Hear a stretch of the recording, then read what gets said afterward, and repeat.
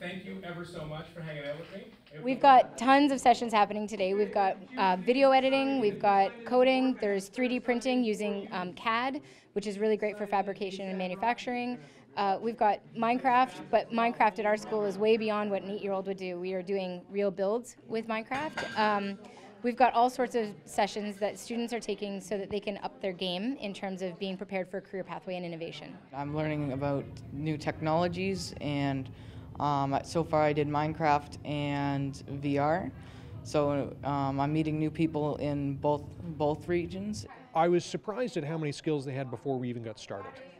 So working primarily with the Minecraft program, one of the things we noticed was we were giving them projects to build roads, which are hundreds and hundreds of meters long. And by the end of the first class, they were programming robots in Minecraft to build the roads for them, which most of the adults didn't even know was possible. And not only did the students know, but they knew how to do it and were running away with it right off the bat. We have amazing partners from the industry that are here. We have people from Nelson, which is a publishing company. They're here with their Edwin program. We have Inksmith here. They're a 3D printing company. We've got Let's Talk Science, who are based out of Lakehead University. There's tons and tons of really great partnerships. Oh, Fair Chance Learning is here with Minecraft. It's endless, the connections that are here.